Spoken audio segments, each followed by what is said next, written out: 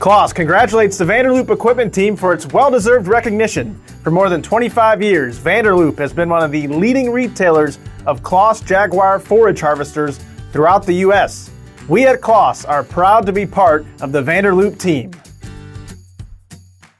Right now it's sales management. Today it's sales management. Now I do help Rob and Carrie with a lot of the recruiting and that type of thing, kind of building out the team and that. But that's an ongoing process, right? It's always evolving. We're always looking to grow, always looking for people.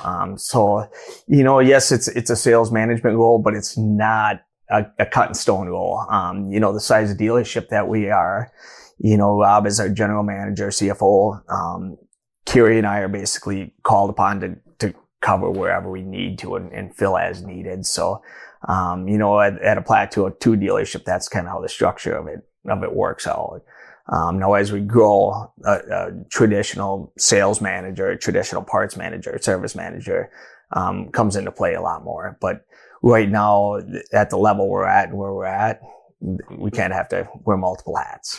I'm starting to help on the service side a little bit more, right? The structure, being in the office on a daily basis, where on the sales side of things, there's a little bit more freedom. There's a little bit more versatility, but a typical day looks coming to the dealership 7:30, figure out the workload for the technicians for the day, get them situated, visit with the sales guys for 20 minutes, a half an hour, going, hey, what do we got going? This is trades that are coming. This is what's happening here. What do we need to do for any demos, any of that side of things, and get that group rolling, and then continue back into the service office for ensuring that customers are being handled on that side. There's a challenge every day. We've got a really good group of people, right? So there's that aspect of the people when we come in and walk into the dealership that are upbeat and they're happy and excited to see you.